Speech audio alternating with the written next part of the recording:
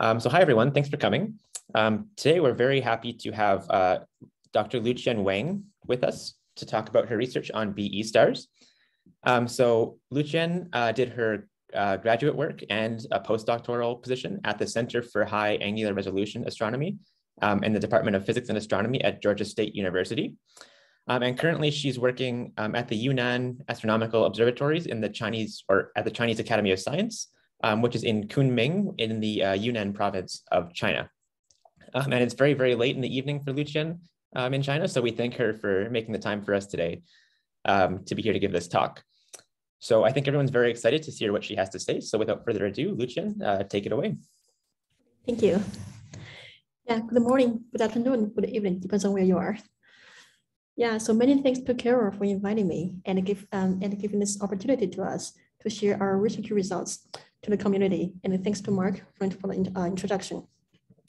So today I'm going to share about our very interesting results from our recent works on searching for the hot subdwarf companions of the Be stars. So first, for my talk today, can you see anything?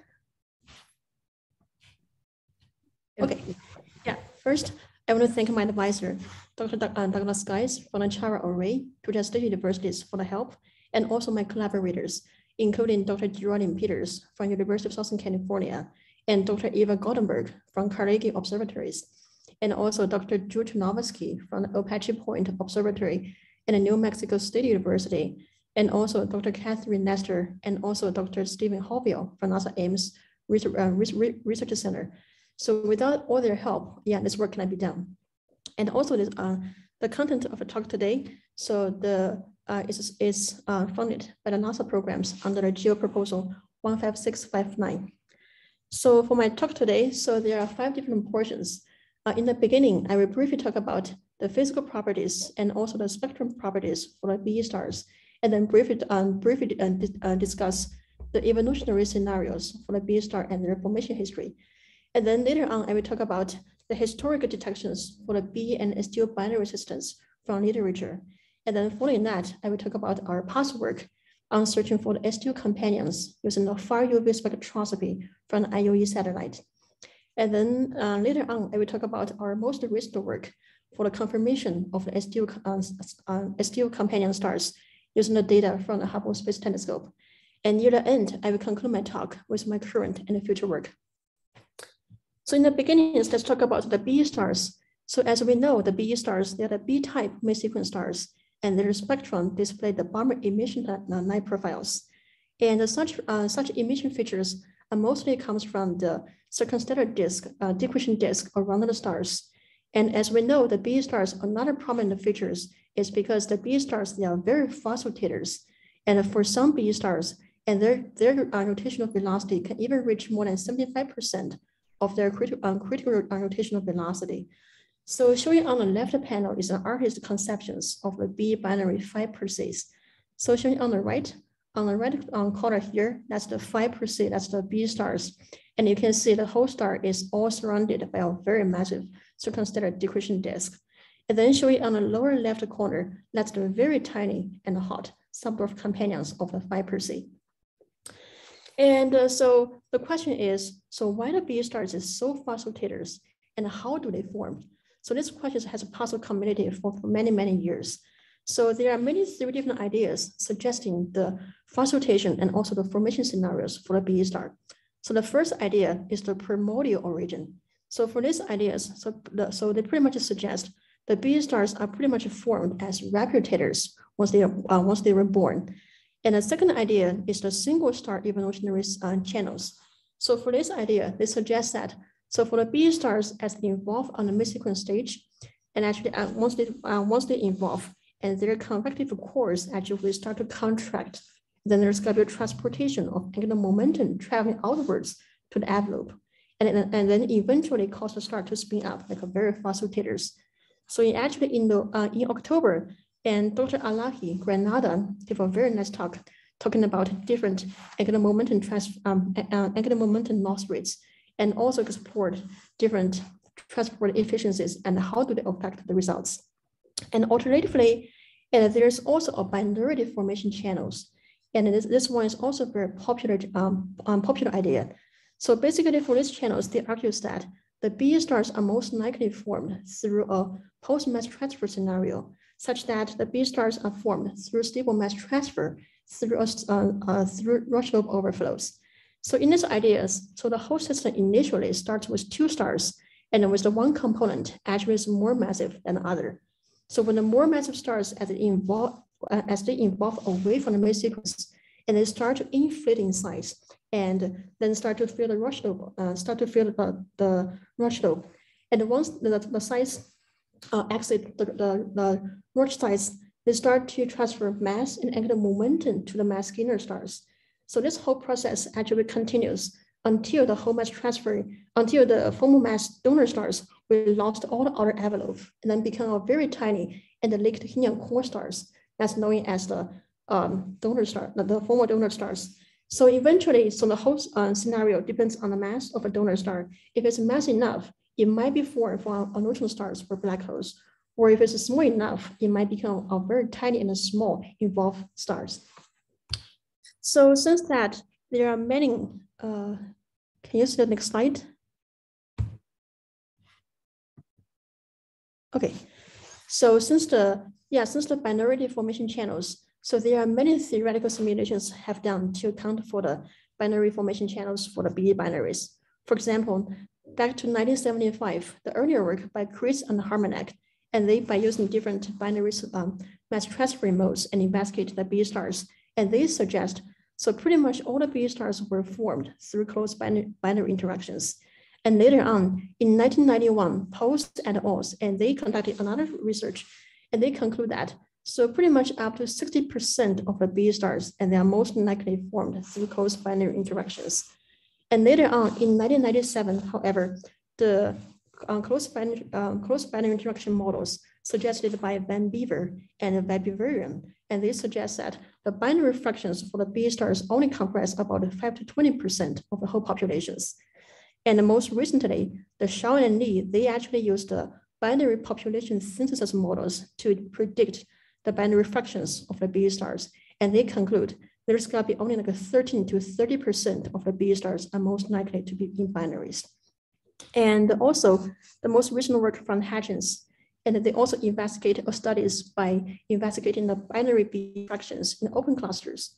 And they conclude that so no more than 30% of the B stars in open clusters are most likely formed through binary formation channels. And however, from on the observational side, there are many efforts has been done to investigate the binary interactions for the B systems. So for example, back in 2005, the MixWay and the guys, they have conducted a photometric surveys to investigate 55 open clusters. So in their results, they conclude that so pretty much 75% of the stars in their sample are most likely to be facilitators and are pretty much spun up through the post-mass transfer scenarios.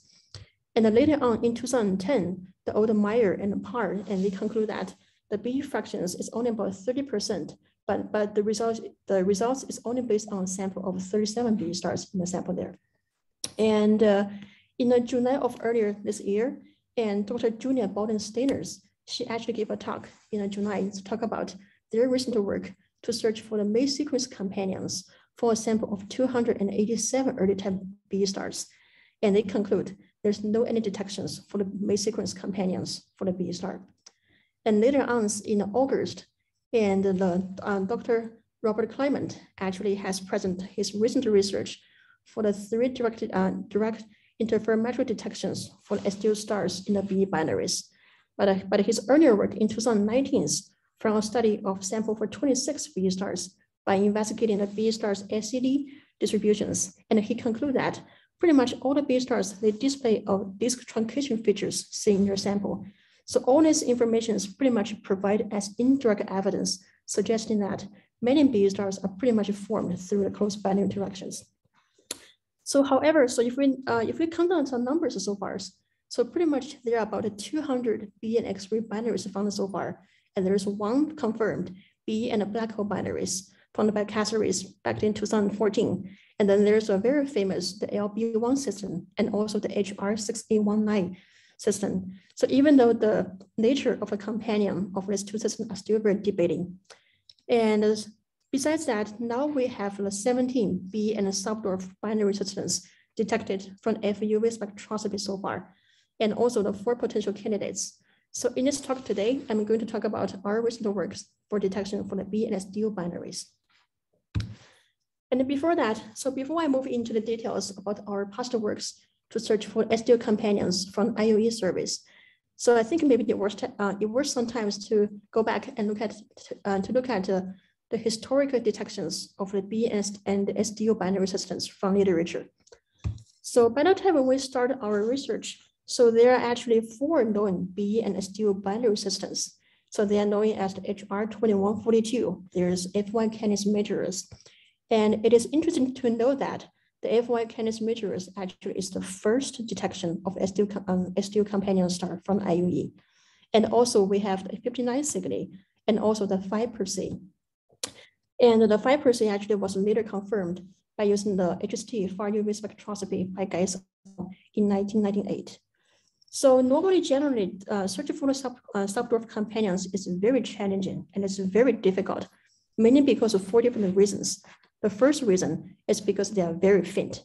So if you look at their flux ratio contributions, so pretty much for all the 4 known detections we have so far, so the flux contribution of the companions, they only contribute to only a few % of the flux compared with the B component.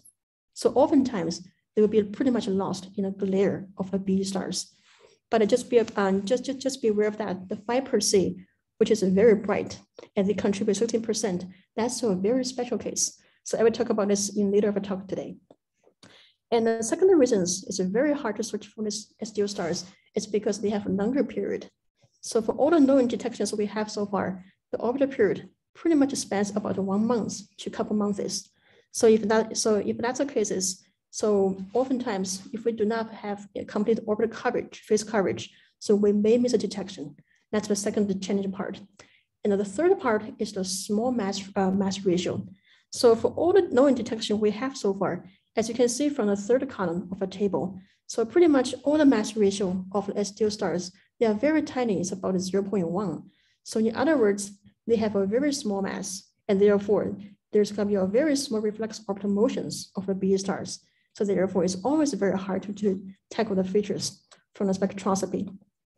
And lastly is their temperatures. So as you can see from the table, so pretty much all the stars, they have a temperature around 43 kilokelvins, maybe even up to 53 kilokelvin. So which means they are very, very hot. So because they are much hotter compared with the B component, so therefore they will contribute more flux towards the shorter wavelength region of a spectrum. So therefore that's the reason why it's best to search for their features in the far UV. Okay, so it is interesting to know that, so actually 5 Persei, it is the first direct interferometric detections discovered by the Chara array with the Merck instrument. So back to 2015, Murad and his collaborators actually have resolved the astrometric orbit of the 5 Persei systems. And in their work, they report that, so for the 5 Persei, the SDO companions, so they actually contribute about 16% of the light from the UV part. But however, if we go down to the visible light, the flux only contributes down to like 3%. But if we go down to even further to the H band, they only contribute about 1.5% of the flux. And the most recently, and our colleague, Dr. Robert Clement, actually just report his recent work for the direct interferometric detections for another 3 SDO stars, that including the 28 Cygni and also the V2119 Cygni and also the 60 Cygni stars.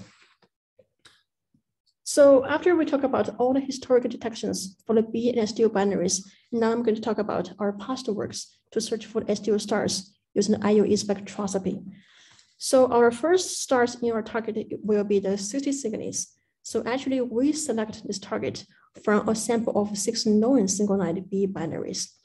And because, as we mentioned before, they contribute more flux in the shorter wavelength regions. So that's the reason why we have collected 23 observations from the International Ultraviolet Explorer satellite.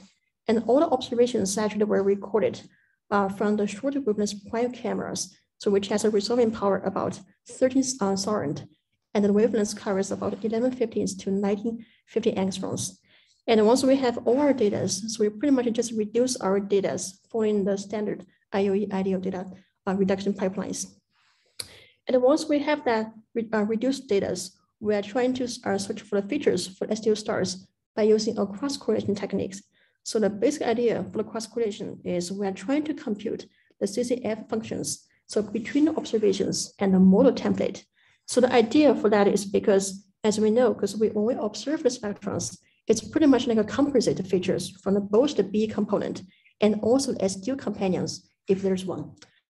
Because the two components, they have different temperatures, they have different properties, and therefore, their model spectrums would be different as well. So if there's going to be companions hiding in the composite spectrums, by doing such CCF technique cross-correlations, we are able to detect the signal from the companions. So therefore, we have to construct a model template for the STO stars and then looking for the signature of the companion stars. Well, so first we need to construct a model template for the STO stars. Well, as we mentioned before, so for the 4 known detections, the STO detection we know so far, they're all very hot. So therefore, we have constructed our model template with a very hot template with 45 kilokelvins, with a gravity about 4.75. Well, because the gravity is pretty much the highest values available in a grid, in a elastic grid. But however, we understand in the real situations, the gravity might be underestimated the true value of the STO stars. And besides that, we are assuming the template has a solar abundance and there's no any rotational brownness involved. And we are also assuming the microturbulent velocity is about 10 km per second for the stars. So ideally, so once we have cross correlations, and if we have the radial velocity from the both two components, ideally, we are able to separate the two different components of a CCF. And then we are able to investigate their features individually. But unfortunately, because for the IOE data, because the signal noise is very low, it's only like a 20 per resolution element. So that's the reason why we are trying to measure the radial velocity from the B component using IOE data. But unfortunately, because it's too scattered to make any very solid conclusion. So that's the reason why eventually we have decided to adopt the orbital elements from the literatures to derive the radial velocity as a type of our observations. So once we have our derived radial velocity from both two components of the systems, then we are able to apply an iterative scheme of the CCF known as a tomography algorithms to actually separate the CCF features of the two components. So once we separate the two different components features, we are able to see how's the feature of a secondary look like for the CCF. So by doing this CCF techniques, so eventually for the whole sample of the 6 single-night B star binaries, as you can see, pretty much there's nothing showing in the picture, but except for one striking case, that is the 60 Cygni, which is also known as the HD 200310. As you can see there's a very striking peak near the center of a detection.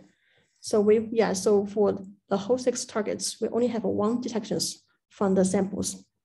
So based on the CCF peak strength, and we are able to determine their flux ratios. So for this particular stars, the STO companions so pretty much contribute about 3% of the flux compared to its B component. So based on the inclination and also the mass function estimate for the primary B stars from literature and also from the science, we are able to determine and estimate the mass of the STO stars, and it has a mass about 1.7 solar mass, and the radius is about 0.48 solar radii. And based on the mass and the radius, then we are able to derive the gravity. So it's going to be about 5.3. And in the beginning, so we thought the mass of the subdwarf companions for the 60 Cygnis is very interesting because it's much higher than the 1.4 solar mass, which is the Chandrasekhar mass limit. So it's totally possible these stars, these STO stars will be the progenitor of the potential supernova event. So maybe in the futures, these B binaries will become a BX binaries in the future. But however, the most recent work from our colleague, Dr. Robert Clement, and he has used the chara arrays to directly detect the companions of these binaries. And in his work, he reported the STO stars has a mass of about 1.2 solar mass. It's a little bit smaller compared with our estimations. And we think that the discrepancy mainly comes from the different estimations for the primary BE masses. So based on our detections for the subdwarf companions in the 60 Cygnis, so we are wondering, so how many B and STIS binaries actually will be hiding in the IOE database? But so that's the motivations for doing this IOE survey work. But the problem is that because for all the IOE data we have, so we do not know what is the binary properties and their status for the binarity. So based on these reasons, so we have to make a very simple assumption.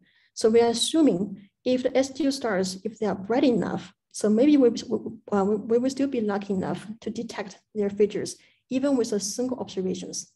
So that's the reason why, based on these motivations, we have collected a huge sample of stars that includes like 627 BE stars. And we're also including another 38 reputators as our final samples. And then we've gone through everything and trying to figure out how many spectrums will be available from IOE to do this analysis. And eventually by doing a cross matching, and we found that there's going to be only 264 stars have available spectrums from IOE. That corresponds to about 3,203 spectrum available from the database.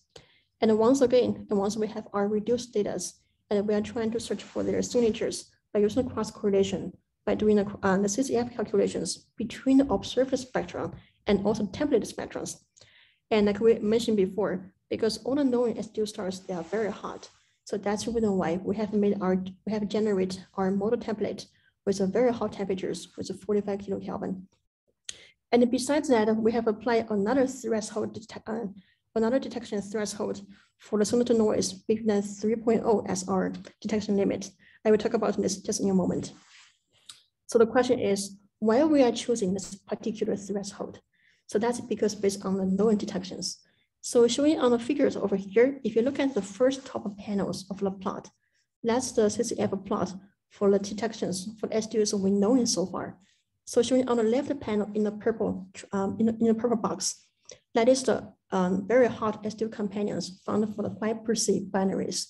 And on the right panel in the box, that is the very faint STIS companions found for the FY Canis majors. So as you can see, so for all based on these detections, we calculate the peak strength of the CCF for the peak detections compared with the background noise and try to see what's the signal noise distribution for all the detections. So it looks like the 3.0, it looks like the lower limit for our detection limit. So that's the reason why we have to choose this detection threshold to select our data. And later on, so we also applied for another two different selection criteria to search for STIS stars based on their morphologies of the CCF. So the first criterion is we are looking for the CCFs with very narrow features to be distinguished from a very broad feature. So the evidence for this criterion is that because as we know, most BE stars, they are facilitators. So therefore they have a very large VSI value. And therefore the CCF is going to be very, very broad.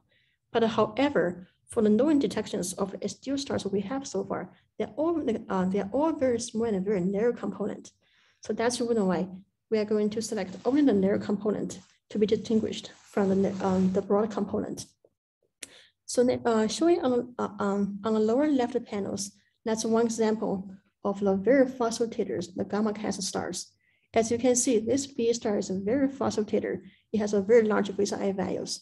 So therefore, the CCF is very broad as we expected because of the reputation. But however, if you look at the detections for the STIS stars on the first row of the plot, the first two panels, the detection of STIS stars, the signal actually is very narrow. So that's the reason why we have to initiate this first criterion. The STIS companions, we have a very narrow component compared with the very broad B component. But however, we do encounter some bias. For example, showing on a figure here, if you look at the first plot on the second row of the plot here, as in the orange box, that's the cases when the BE stars actually is very hot stars. So, because as I mentioned before, because we use the 45 kilokelvin templates as the model templates to do the cross correlation. So if the BE stars is a very hot stars, and therefore the BE stars will actually have a strong correlation with the template. So therefore the CCF will it's going to be very narrow. So in that case, that would be very difficult to distinguish with the features from STIO feature. And other than that, sometimes, and the B star are not always like fast rotators. Sometimes we do have slow rotator cases, just like the case showing on the lower right panel in the orange box showing over there. So as you can see, for these stars, it's a slow rotators with a small visa I values. So in that case, the CCF will also looks like a very narrow as well. So if we encounter these orange boxes cases, that would be very hard to distinguish the features from the STIO detection and also this different bias. But besides that, so that's the reason why we think the first criterion is not enough to identify all the STIO companions from the CCF analysis. So that's the reason why we have to add another criterion, which is the orbital motions of STIO stars. In the beginning of the talk, if you do remember, I put out small tables, tabulate all the known detections and the features for the STIO stars. And all the known STIO stars we have so far, they're all like a very small mass and a very small mass ratios. So in other words, if they have a very small mass ratio and a small mass, and then their orbital motions will be very huge, because compared with the semi-aptitude of the B stars, their Doppler shift will be significantly different from the B component. So that's the reason why we're looking for the cases where the CCF will show significant amount of Doppler shifts. So showing on the first row over here, that's the two cases with the two detections for the STIO stars, the 5% and also the F1 Canis Major. As you can see, besides the very narrow peak, we also see significant amount of Doppler shift showing on the CCF. That's because due to the STIO's Doppler shift in the binary system. So that's the second criterion. But unfortunately, sometimes we do not have enough observations. And often the cases, we only have one or two observations. That might be not enough to make this Doppler shift to classify it's going to be a companions or not. And often the cases, sometimes if the B stars, they have a much longer orbital period, for example, more than a couple months, even up to like a year's orbital period, in that cases, it's totally possible they will have a very small RV variations. So therefore, it's going to be very difficult to trace their variations as well. Okay, so even though based on these two different criteria, so we use two criteria to select any STIO companions from our samples for every single stars one by one by eyes. And eventually, we have 12 candidate binaries. So showing here, that's the first 8 detections from the samples. As you can see, for all the detections showing here, they all display very sharp CCF detection peak. And also for most of them, they display significant amount of Doppler shift as well. And then besides the 8 detections, we also have another 4 candidate binaries. And for these 4 candidates, as you can see, we only have 1 observations for 3 of them. So we do not have more information about the Doppler shift, but the narrow peak, the signal is still strong enough. So that's the reason why we have classified as a candidates. And for the last one showing on the right lower panel over there, we do have 2 observations, but as you can see, for one of the observations, the signal is very weak. It barely satisfies the detection threshold. So that's the reason why we're still classified as a candidate. So overall, we have 12 candidates from a total collections of 264 stars. So we are also interested in what's the spectrum type distributions for the B detectors we have so far. So for all the samples of the 264 stars, as you can see, so for all the distributions, the black solid histograms represent the full sample of the 264 stars in the sample. And then the dotted lines just indicates the non-detections of the B stars in our sample. And then the histograms with the field histograms showing in the bottom here, that's the detections for the B stars hosting subdwarf companions. So pretty much you can look, so for all our stars in our samples, they all have a peak distributions near the early type of B stars. So there's no doubt. So our detections for the STIO stars, they also tend to have a early type of B star component as well. But there's a puzzle is that for the late type of B type stars, especially after B4s, there's no any single detection from STIO companion stars. So that is like very strange, and we are trying to figure out, so why there's such missing late type of B stars. So, but according to, from the theoretical point of views, so if the B stars, they have gone through the close binary interactions, and then after the binary interactions, eventually the former mass gainer star and now is observed as the B stars. Theoretically, they should have a very wide range of the spectrum types from early type down to the late type. But however, the appearance of the spectrum types for the B stars is strongly depends on the initial mass ratio distribution, and therefore, and also depends on the mass transfer scenarios. So for example, Post et al. Back to 1991, they suggest that if the B stars, the initial binary systems, if they have a very flat initial mass ratio distributions, so therefore it's highly possible the final B stars after going through the binary interactions will tend to be like early type of B type stars. For example, only have a type between B0 and B5, just like the case we're showing over here.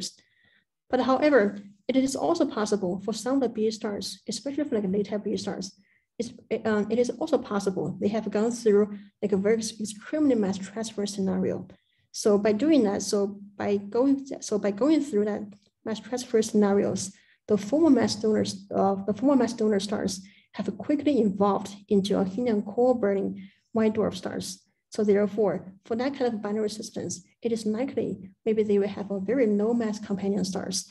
Just like the case we found from the ELCVNs or like the Regulus binary systems, in which they have a main sequence companion star, but also it's a very small and low mass companion stars.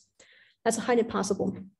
And just like the very famous case in the LB1 and also the HR6A19, even though the nature of a companion is still not very certain, but it's possible that so many of the B stars in our samples, they do actually have a cooler companions.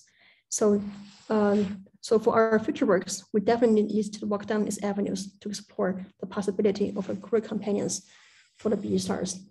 But overall, but just beware of that, there is a very crucial reality for our survey results, because in the beginning, like I mentioned, so for our searches, we are mainly focused on searching for bright STIL companion stars from our samples. So therefore, it is highly possible there's going to be a huge amount of stars because the STIL stars are much fainter. So they are much fainter. So therefore, we cannot detect because of the detection limit. Just like the case for the HR2142.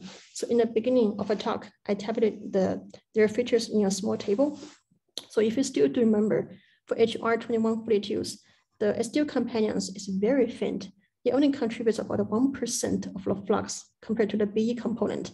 So therefore, for this histogram showing over here, the HR2142 is not included here because it's way too faint and it's way too small and compared with our detection threshold. So that may be the reason why, because there are so many companions that are just much fainter. So that's the reason why we are not able to detect their features in our current survey. So far, here's a very short, brief summaries for the IOE survey work we have done. So by doing the IOE survey work, so we detect pretty much 12 new B and STIL binary systems from IOE survey work. So that is pretty much triple the current known size of the B and STIL binaries. And by looking at their spectrum type distributions, so pretty much most STIL stars and their spectrum types will tend to have early type stars, mostly between B0 and B3s. And for the 12 detections we have so far, compared with the whole sample size, that only corresponds to a 6% of our detection rates. And overall, so pretty much what we detect so far is only represent a very small portions of the real populations. So there's still pretty much a big majority of the populations still remain undetected. So one possible explanations for that is it's because they are much fainter. They are much fainter. So one case is actually for the 5%. Like I mentioned in the beginnings, for the 5%, the STIL companions, the flux contributions, they contribute like a 60% of the flux compared with the B component. It's like a very bright compared with other cases. Well, because for the 5%, it's like a very special case. So back in 2018, theorist Schultemeyers, they actually conducted a theoretical work to investigate the evolutionary scenarios of the B system hypothesis. So they conclude that, so pretty much for the STIL companions in the binaries, they are pretty much like a very rare and a very short-lived temporary stage, as known as the helium shell burning stage. So it's very short and a very bright stage. So maybe that's the case because it's bright enough to be detected by the detection so far. So that's the reason why maybe the majority of the detections we have so far is they are just too faint. So that's the reason why we are not able to detect their features. So far I talk about our detections for the STIL stars by using the past works from our IOU works. But however, for these 12 candidate detections, we are not sure if there's going to be true detections where there's going to be some spurious detection. So that's the reason why later on we have to initiate our confirmation work. So try to verify the detection of the STIL stars by using the spectrum, the FUV spectroscopy from the Hubble Space Telescope. So here I'm going to talk about our most recent work by doing the confirmation work. So like I mentioned before, so from our IOE survey work, so we have 12 detections for the B and STIL binaries. And in 2018, one of our collaborators, and Dr. Joe Chernovsky, he actually, by using a large set of observations from APO data, and he actually made a first detection, made a detection for the STIL companions for the HD 55606 binary systems. So by including all the stars together, we conclude a sample of 13 B stars totally. So we all observe all of the stars by using the MAMA detectors and within the E140M initial gradings. And for these gradings, so the wavelength coverage for the spectrum graph covers between 1144 and also up to 1710 angstroms. And for this initial gradings, it has a resolving power about 45,000 and 800. So showing on the right panel over here, that's one example of the observed spectrum for one of our target, which is HD 43544.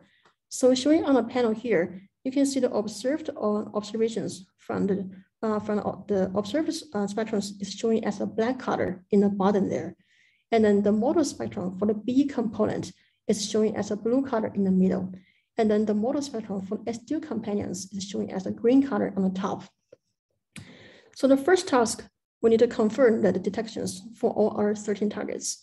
And once again, we use the CCF technique. And based on the detection we have so far, we still make the very hot templates using the 45 kilokelvin templates. And once again, doing a cross correlation and then search for the figures. And so showing on the lower left panels, that's the residual CCFs for STIL detections for one of the stars in our samples. So I will talk about how do we get the residual CCF just in a moment, okay? But before that, we first need to measure the radial velocity of the B stars before doing the before investigating their CCF features. So we first calculate the radial velocities by forming a model template and doing the cross correlations with our observations. So as you can see, because the B stars, they are facilitators, so therefore the CCFs are very broad. So simply feeding Gaussian to the CCF won't give us a very reliable results. So that's the reason why we have initiated using a bisector technique. So which pretty much just use two opposite sign Gaussians to fit for CCF tails to estimate the radial velocity.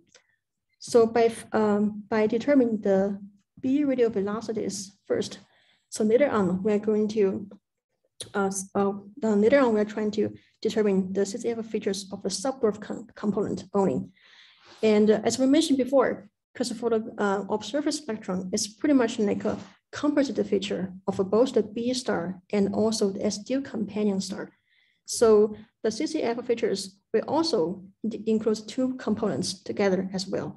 So showing on the left panel, that's one example of the CCF observations with the model template. Showing in the black colors, you can see there's a very narrow component and also a very broad component near the bottom here.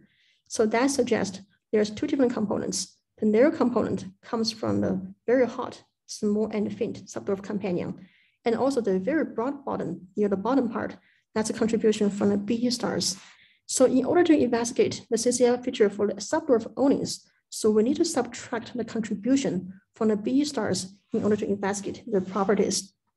So that's the reason why we have to measure the radial velocity first, because first we need to construct a model CCF to match with the bottom part, the very bottom portions, and then shift their velocity to the reference phase.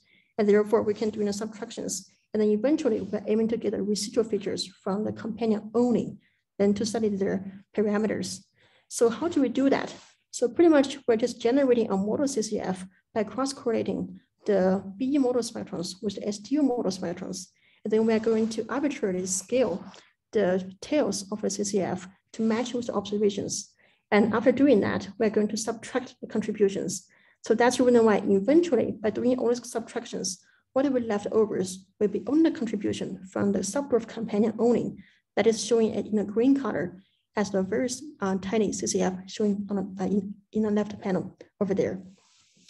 So by doing this CCF works, so eventually for all the 13 detections, we found the 10 detections showing on the right panel is another example of a detections for the companions in our sample. And besides the 10 detections, we have another 3 non-detections, and we didn't see any features for the 3 non-detection. So based on the features, once we have the residual feature for the CCF companions, so the physical appearance of the residual CCF, for example, such as their width and their height, pretty much reflect the physical properties of the subdwarf companions.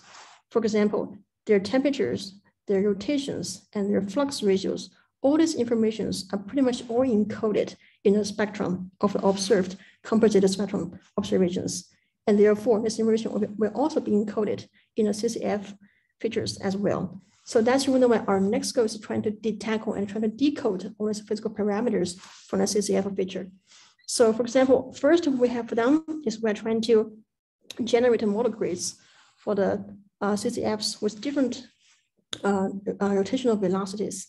So once we get a relationship between the CCF, their width, and also with respect to the rotational velocity, we're able to use our observed values to interpolate and therefore to estimate the upper limit of the rotational velocity for the STIS stars. And similarly, and we're also going to generate model grids for different template for the stars, STIS stars with different temperatures. And then by investigating their CCF peak height features as a function of the temperatures, we're able to estimate the temperature of a STIS star as well.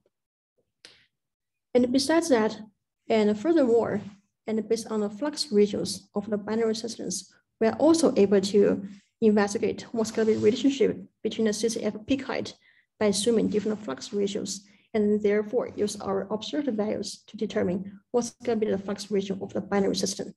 So eventually, once we have all the information last study, because we observe the flux of the stars from observations, and therefore compare the observed stars with the models through SED fittings, we're able to determine the angular size of the B star in the sky. And also by using the distance obtained from the Gaias, we're able to determine the size of the B stars, and therefore eventually determine the size of the STIS stars as well. So by doing all the CCF analysis, so eventually we obtain their sizes, we obtain their temperatures. So our final goal is we are trying to compare all our determined parameters with the theoretical models, and then to determine their evolutionary status. So showing over here is 2 different evolutionary plots for our results. Showing on the left is the radius over the temperature plot, and then showing on the right panels is the luminosity over temperature plot. So we pretty much just adopt the evolutionary tracks for the strip stars from the Goldenberg's work in 2018. So pretty much in their work, they are assuming the stars has gone through the KSP mass transfer, so which means the mass transfer scenarios will be stars when the formal mass donor stars actually will we're evolving towards already giant phases. So in that cases, the stars actually evolve away from the mid-synchronous and then start to inflate in size, transfer masses to the Guinness star, and eventually strip off the outer atmosphere, become a very small and faint helium stars. So by using the models, we pretty much just plot 4 different tracks with the 4 different initial masses for the estimation. And all determine the masses, the temperatures, and also the radius for the subdwarf stars So you can pretty much see most stars, they are pretty much staying at a helium core burning stage, but there's still a few cases that either at the early contraction phase, moving towards the helium core burning stage, we're most likely just post the helium core burning stage, moving towards a more brighter shell burning stage. And besides our detections from the IUE survey work, we also plot the known detections and their properties on a plot as well. So as you can see, pretty much all the determined luminosity and the radius and temperatures matches with the models pretty much very well, except for one case for HR2142. Because for HR2142, because for these stars and the companions is very faint. And also as reported from earlier studies, it is highly possible the companions of HR2142 are most likely to be obscured by the circumstellar materials.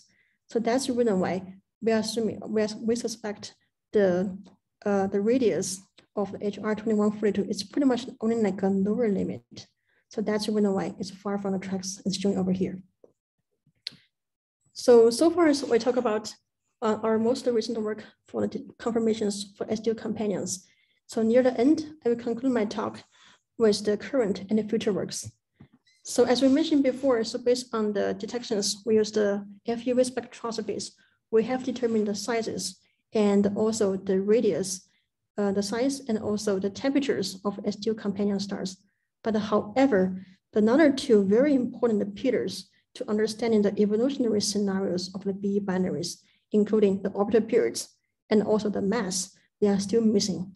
So that's the reason why we have started two different observing campaigns starting in 2019, try to do a follow-up, optical follow-ups for this all 13 binary systems. So that including the 5 southern hemisphere stars we're observing with the SMART current observations, and also 8 stars in the northern hemispheres. That's the observations from the ARCIS spectrograph from APOs.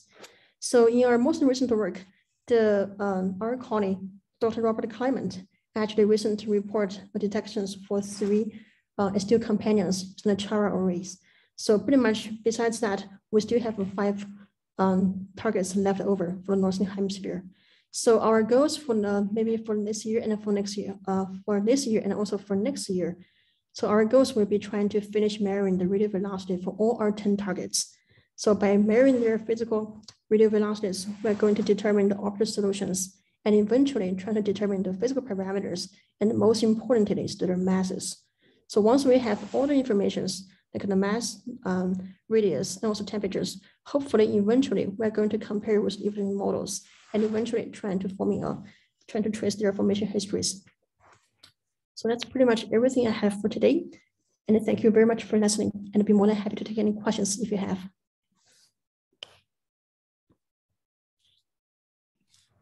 All right, thank you, Luqian. That was a fantastic talk. I think I can speak for everyone when I say that. But yes, let's open up for questions. We have at least 10 minutes for questions here. If anyone has one, feel free to use the raise hand function in Zoom or type it in the chat if that's easier. I think I can start off with a pretty simple one though. I might have missed this when you were talking about your IUE detections. With all your cross correlation functions, you had a dotted line going across at about 0.02, something like that, which I think was your detection limit for determining if it was an STIS companion. Yeah. So I might have missed how that dotted line was determined for each.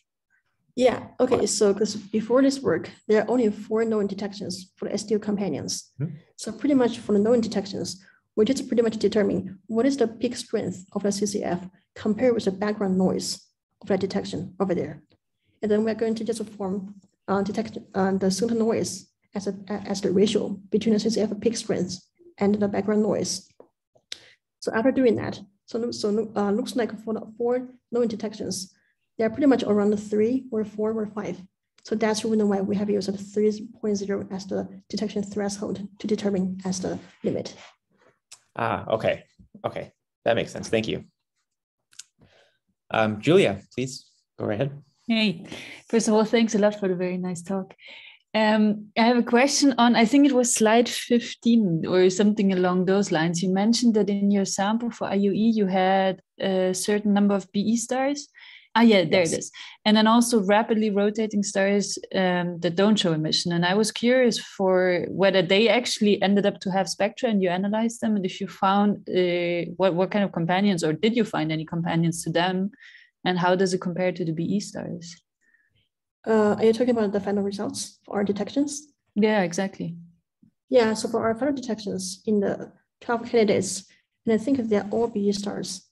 So they're pretty much all BE features. So the initial motivations, we're trying to including the 38 reputators. So even though they do not show the emission they do not show the emission line profiles, but they are still the facilitators. But for our final 12 candidates, so we don't, I think they are all BE stars, I think, yeah.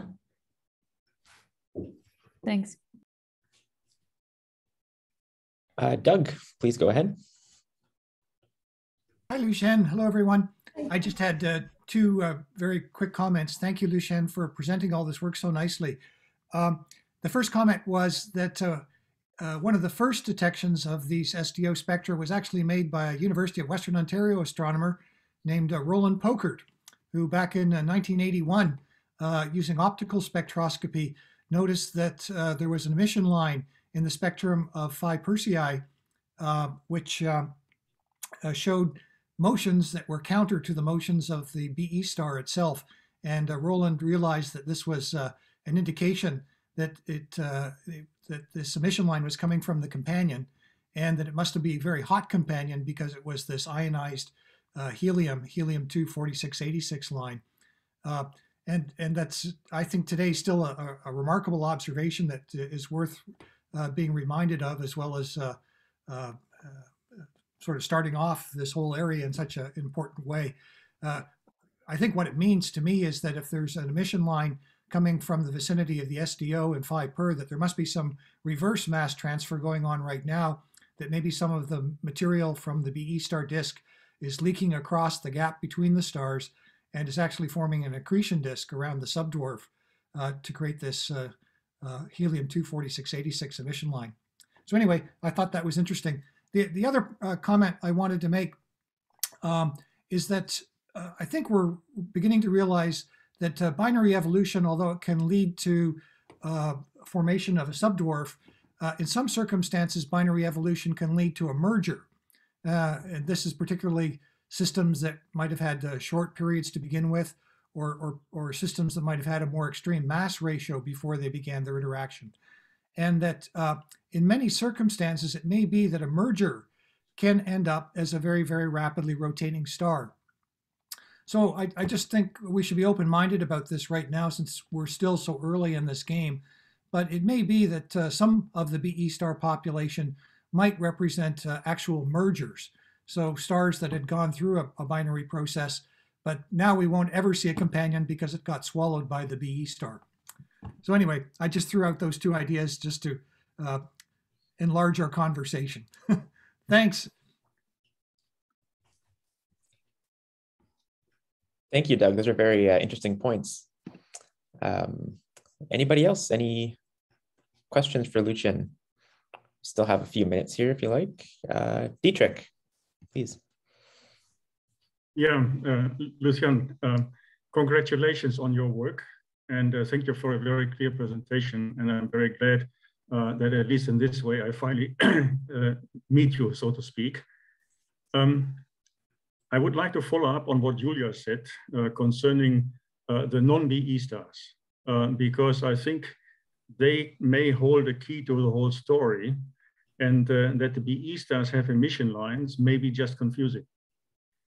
And in my opinion, the difference between BE stars and BN stars is that the BE stars have pulsations that help them to eject matter. We don't know how the details work.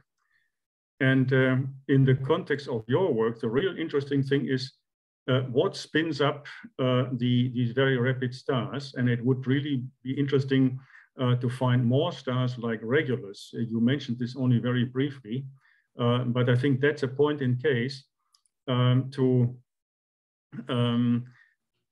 study the general theme.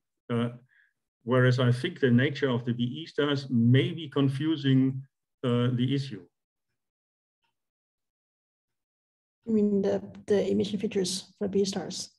Yeah, because these Be stars are so active and they're doing so weird things in some cases that this may distract the attention. So if one could widen the scope of this work to rapidly rotating Be stars, irrespective of whether they have emission lines or not, then one could get a clearer picture, one could ask a clearer question, and might get also a very clear answer.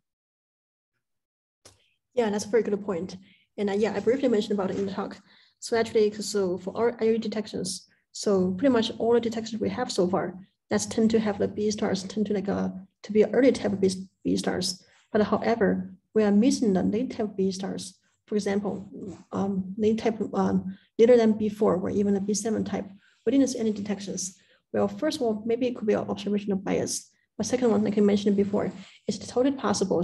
There's got to be like even much lower mass companion stars hiding over there. That could be another possibilities as well, I think.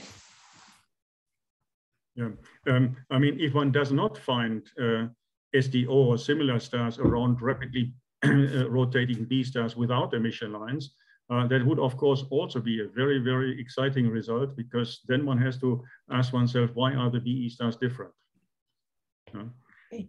And then there is an additional difference that is independent of the pulsations, and maybe the pulsations then have something to do with the evolutionary history. Concerning Doug's suggestion that many Be stars may alter the product of mergers, I think that's a very good point. There is one star that rotates rapidly and seems to be a merger, at least that's the currently prevalent opinion in the literature. There's Taus-Co. And Taus-Co seems to differ from many other B-type stars in that it has a very tangled magnetic field. And Be stars do not have large-scale magnetic fields. But it would make sense to search for magnetic fields that are similar to those of Taus-Co. And these magnetic fields do not last very long. So the fraction of such stars might be small, but it could still be rewarding to search for highly tangled, highly structured magnetic fields in Be stars, as one way of possibly identifying merger products. Okay, I see. Thank you.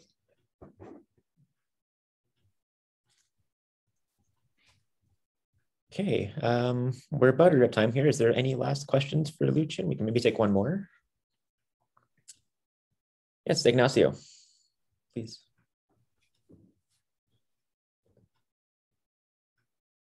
Hello, can you hear me? Yes, we can. Yeah, okay, thanks. Thank you very much for this talk. I think this work you're doing is really key to understand how binary evolution works in massive stars. And just not sure if I missed this or you just didn't say. You mentioned when you talked about the IOE survey, you mentioned detection rate of 6% for the whole survey, as I understand. But I think that's a very meaningful number. And I was thinking the meaningful number would be the fraction of detections for early type stars for which you had several observations. Have you got a number for that? Sorry, I missed your questions. What's your questions? Can you say one more time? I think that the meaningful number here would be the number of early Be stars that you detect compared to the number of early Be stars with several observations. Because the rest are just affected by different biases. Yes. So how much would it be, that number? Not for sure now. Sorry about that. Yeah, not for sure. Yeah, no, yeah. I assume you haven't got that number, but I think that's the important number.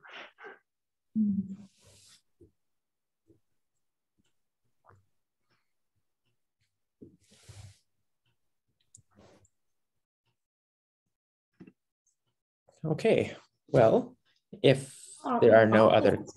I'll just add, thank you very much, Luqian. You're the last talk before the holiday break. And I really appreciate that you stayed up so very late at night in order to give this talk. It was extremely clear and well organized and very interesting. And I think it spawned a lot of really nice discussion as well. So thank you very much for making the time for us. Thank you. Yes, certainly. Thank you, Luqian. So yeah, I think that will bring this talk to a close then. Thank you everyone for coming. And as always, if you'd like a recording, feel free to email myself or Carol, and we can get the recordings of this talk or past talks to you as well. And we'll hopefully see you all in January for the next one.